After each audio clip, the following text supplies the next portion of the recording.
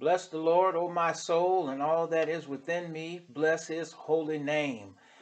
We thank you for joining us on our First Baptist Church website on this Sunday morning, and we just are grateful that you have decided to visit our site today.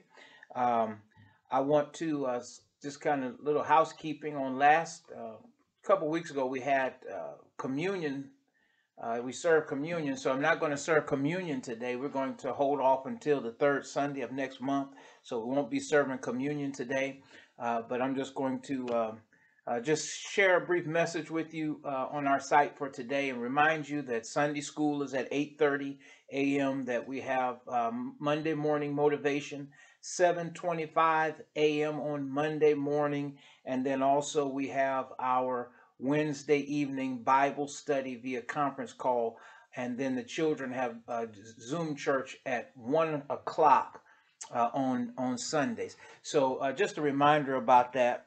And again, I'm glad that you have decided to join us today. Today, I want to look at a passage of scripture in the book of Ephesians, chapter 6. So I invite you to get your Bible and at your convenience. I'm just going to read one verse, but at your convenience, I want to invite you to read the entire chapter so that you can get the context of what we're going to be talking about today.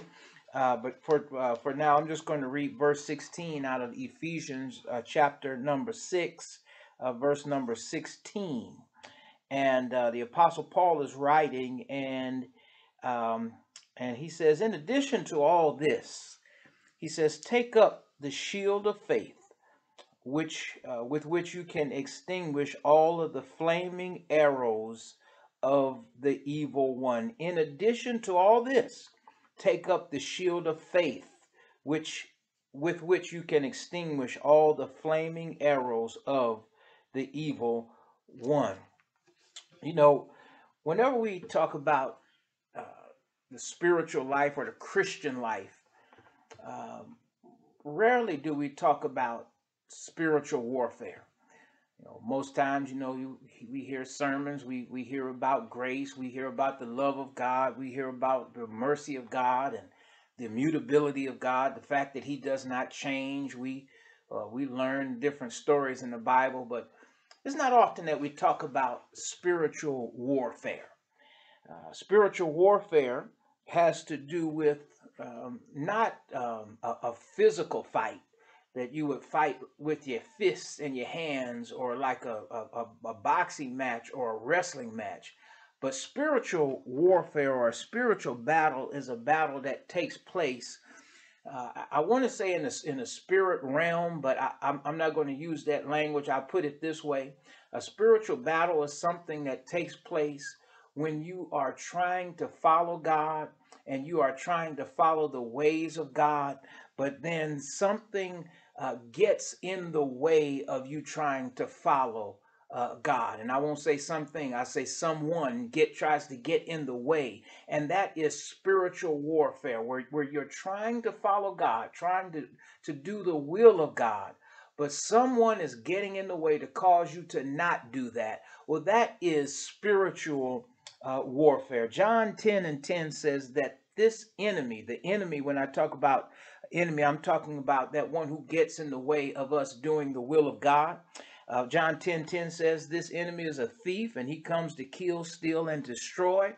Jesus says, but I have come that you might have life and you might have it more abundantly. And that points to the fact that there is a battle, that the enemy comes to steal, kill, and destroy. But Jesus says, I come that you might have life and have it more abundantly. So there is this battle, this tug of war that is going on for your soul and for my soul. To be sure, everything that we go through now is not a spiritual attack. I want to say that now. Spiritual warfare is something that happens, but everything that we go through is not, a spiritual attack. Some people are very spiritual. They attribute everything to being kind of a spiritual battle, but everything is not that. In fact, there are a lot of problems that many of us have in life that are self-inflicted wounds.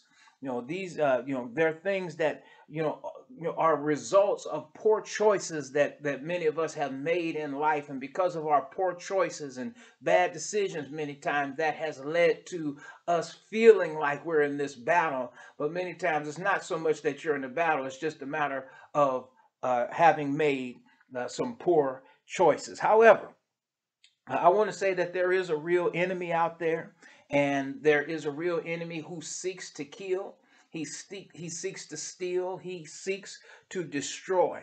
In Ephesians chapter 6, the Apostle Paul talks about this issue of spiritual warfare, or a spiritual battle. And Paul lets us know that there are some weapons, or there is some ammunition that you and I can use, that is available to us to help us fight in this battle, this spiritual warfare. And so the Apostle Paul, he talks about it, and I read verse 16, but earlier on in the chapter, in verse number 10, Ephesians 10, Paul talks about the spiritual warfare, and he says, finally, brethren, Paul says, be strong in the Lord and in the power of his might. And he's talking about how we approach this spiritual battles that you and I have. In a real sense, he's saying that when you and I face a spiritual battle, when we're trying to get closer to God, and we're trying to follow God, and trying to live for God and do the things of God, do the will of God, he's saying that as we do that, things will come up against us. He says, when things come up against you, when you're trying to follow God, Paul says, don't try to rely on your own strength to fight this spiritual battle. He said, don't do that. Don't try to use willpower to say, I'm going to will myself past this spiritual battle. Don't think that you can win this spiritual battle because perhaps you have an associate's degree, or you have a bachelor's degree. Don't lean on your degree in order to win a spiritual battle, and think that you're smarter than this enemy. Because the truth is, you're not smarter than this enemy, and you're going to need to rely on God's power, his power and his might, to get us through a spiritual battle. And so that's why Paul says, he said, be strong in the Lord. He's clear there. He's clear there about where our strength is coming from. Again, it's not coming from anything that you have within your own self, but it comes from the Lord. He says, be strong in the Lord. But the question is, how am I to be strong in the Lord? What exactly does that mean when Paul says, be strong in the Lord and in the power of his might? Well, the Apostle Paul says this is how you do it. He says the way that you're going to be strong in the Lord and in the power of his might, he says the way you do it is by putting on the whole armor of God. In other words, in order to win a spiritual battle and not lose a spiritual battle, you have to put on what the Lord gives you in order to be strong. Again, not your strength, not your power, not your wit. Maybe you're a witty person, or a very intelligent person, but not by power, not by might, but by my spirit, says the Lord. You have to use what God gives you. I was thinking about this the other day, that when my daughters were smaller, both of them used to love to wear their swimming suits. And it could literally be below 0 degrees, and they would want to, both of them, when they were young, wanted to wear their swimming suits all the time, because they loved swimming and going to the pool so that they could go swimming. And sometimes it would be the middle of the winter, and I'd let them put on their swimsuit as they run around the house. But other times, in order for me to protect them, in order for me to make sure that they could withstand the elements that were coming at them, if we were to go outside, I would make them put on more than what they had in their mind to put on. I'd make them put on a coat. I'd make them put on a hat, put on some, corduroy pants. I would make them put on a sweater. All these things to protect them from the elements. And so it is in the kingdom of God. When we wake up each morning, our Heavenly Father gives us proper gear. He gives us proper protection for the day. And so that's why Paul says it. That's why Paul said, look, before you head out, before you go and you have to deal with what you have to deal with, before you do that, be sure to put on the whole armor of God. And he's not talking about, we think about, I'm not talking about your Sunday dress or your best suit that you wear on Sunday morning. No, he's talking about armor. He's talking about armor. And so, he deals with that throughout this chapter. He talks about things like, if you read through the chapter, Paul deals with a helmet of salvation. He talks about that. He talks about putting on a breastplate of righteousness. That's armor. He's talking about putting on spiritual armor. And these are things that cover us up against the attacks of the enemy. And really what Paul is teaching us is the fact that the devil doesn't fight fair. That's what Paul is trying to let us know. That's why he said put on the whole armor of God. In a boxing match, you're only allowed you can't kick in a boxing match. You can't knee somebody in a boxing match. It's a boxing match. You have to stick to boxing. Same thing with wrestling. If you're in a wrestling match, you're not allowed to bite somebody or things like that. There's specific rules for the fight. And Paul is letting us know that the devil isn't like that. If it's a boxing match, he's gonna pull out a knife. He doesn't fight fair. He doesn't do that. He's subtle. The enemy is dirty. He's crafty. He's unfair. And he'll hit you in places that you would not expect him to hit you in. And if he can't get you one way, he'll certainly come after you another way. If he can't get to your family, he sure will get to your finances. If he doesn't get to your finances, he'll get to your health.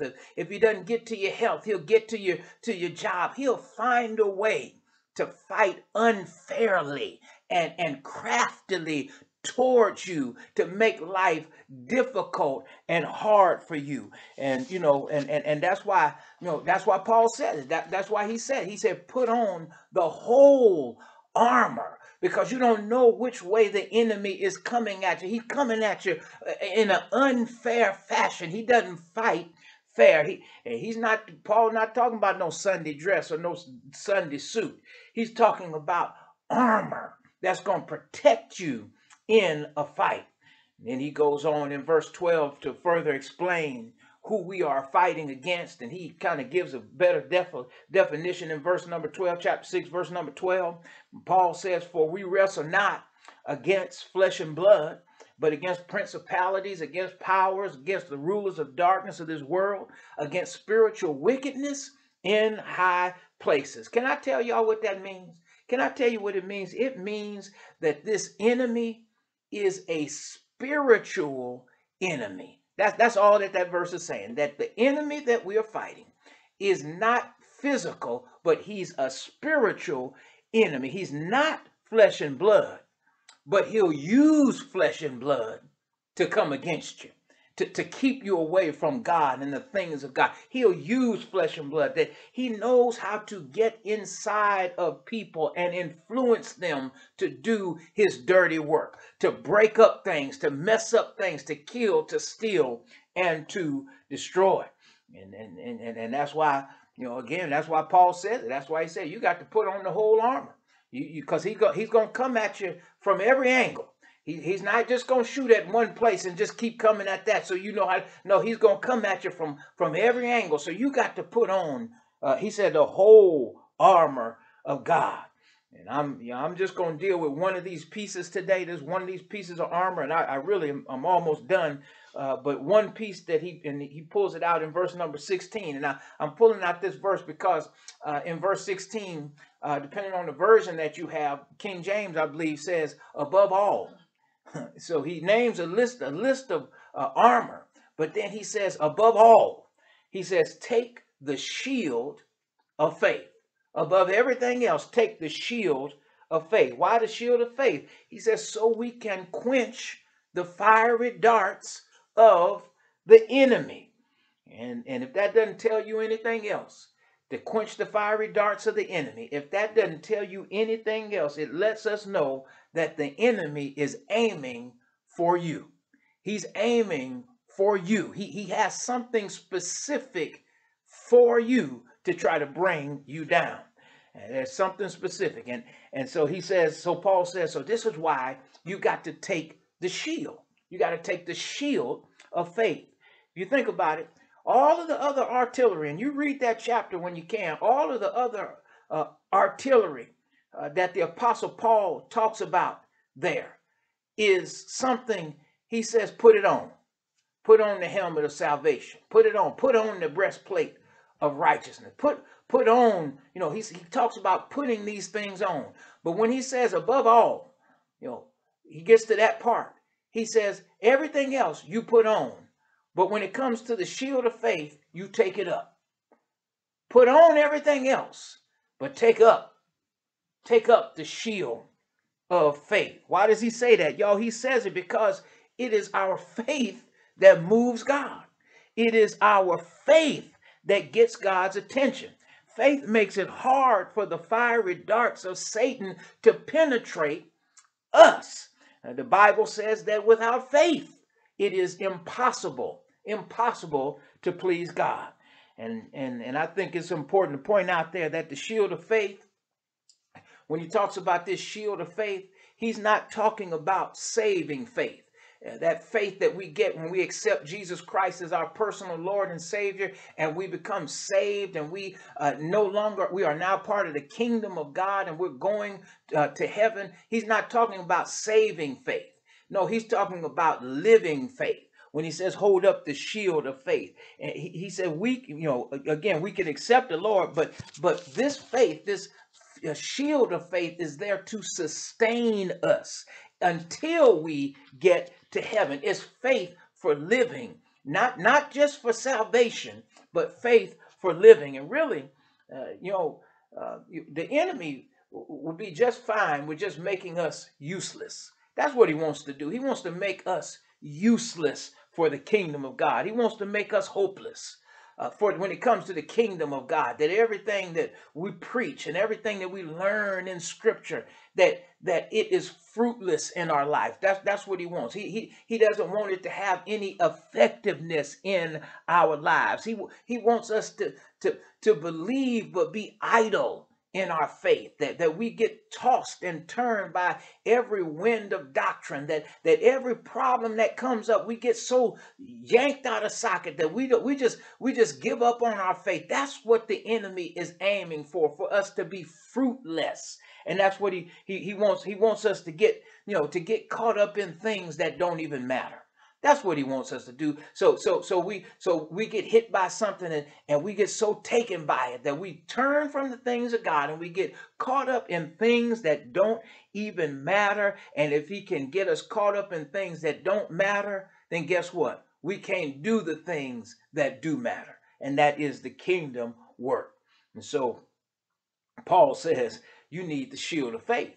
He said that's what you need. You need the shield of faith. Why? So you can extinguish the fiery darts of the enemy. I'm just about done. Flaming darts, fiery darts, literally means missiles. That's what he's talking about. Missiles that are being aimed and shot at us. What kind of missiles? Sometimes he fires lust missiles. Lust missiles, lust missiles, the lust of greed, having us lust for power, having us lust for our will to be done above God's will to be done. And the list goes on and on about the things that he would have us to lust for, because a lot of people have been hit and fallen for this missile of lust, different lust.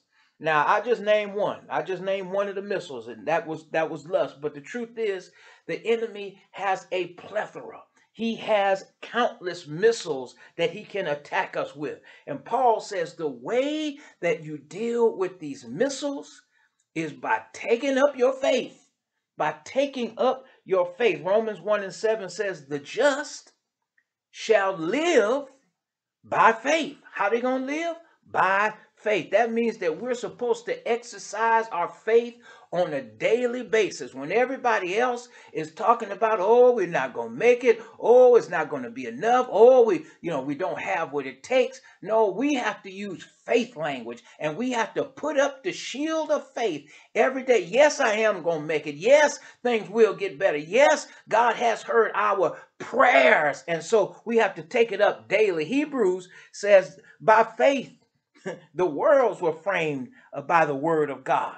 By faith, Abel gave a more excellent offering. By faith, Abram left the Ur of the Chaldeans. We've been talking about that on Wednesday night. By faith, Sarah had a son in her old age. By faith, Noah built an ark without any signs of rain before the ark came. By faith, Moses led the children of Israel out of bondage. By faith, Joshua led the children around the walls 7 times, and on the 7th time, the walls came tumbling down. Brothers and sisters, Paul says, whatever it is that you're going through in your life, whatever it is that you're facing, Paul says, don't face it by yourself. Don't try to face it in your own strength. Paul says, take up the shield of faith. You got to have faith to get through that thing. Some things you will not get through unless you have faith in God. Why? Because it's impossible to please God without faith. So whatever you're going through, doesn't matter what it is, be sure to hold up your faith. Let me pray for you. Lord, we thank you for this teaching. We thank you, Lord, that we have been reminded today that we are part of the kingdom of God, and that every day is not going to be a day of sunshine. Every day is not going to be a day that goes the way that we would have it to go. But we're going to have some difficult days. We're going to have some troubling days. But Lord, you promised to never leave us nor to forsake us. And Lord, then you even give us some weapons that we can handle. And as we go through the issues of this life, Lord, you said, take up the shield of faith. And Lord, I pray for each one of us that we would have the faith to endure whatever it is that we're going through, that we would be reminded, Father God, that there is nothing on this earth, Lord, that's more powerful than you. And as long as we belong to you, Heavenly Father, we will get through it. And we just thank you in advance. I thank you in advance for what my brother or my sister is going through. I pray that you would meet each one of us at our point of need. And Lord, we'll be careful to give you all thanks, give you all praise. We pray this prayer in Jesus' name. Amen. All right, well, there's some information below. If you have not accepted Jesus Christ as your personal Lord and Savior, we invite you to join or to contact me, and I will walk you through the scriptures to help you to get saved, and so that you can get on this journey with us on our way up the King's Highway. So grateful that you have joined us today. God bless you, and you will have a wonderful, blessed day. God bless.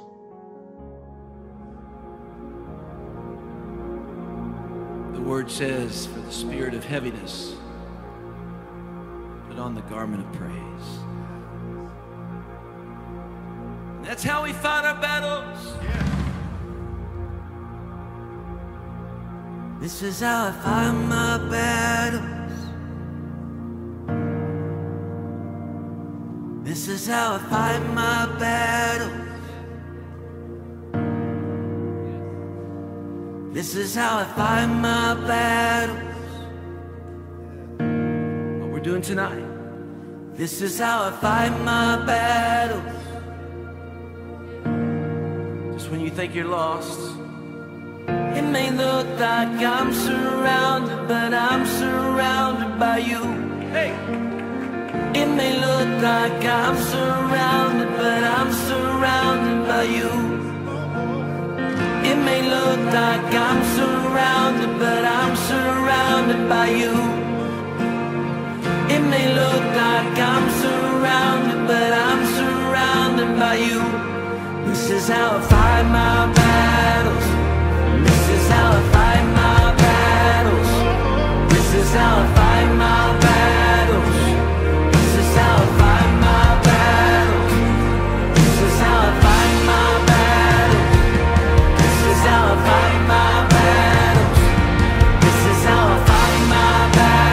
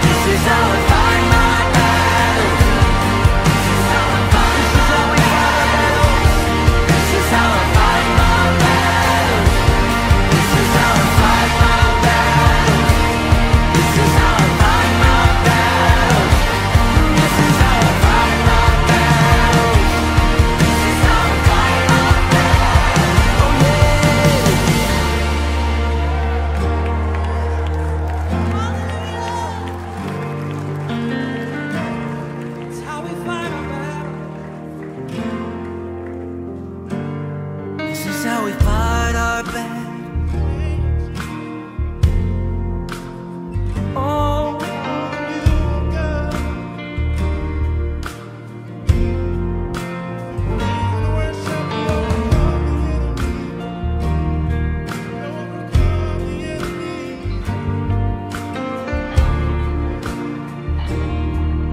this is how we fight.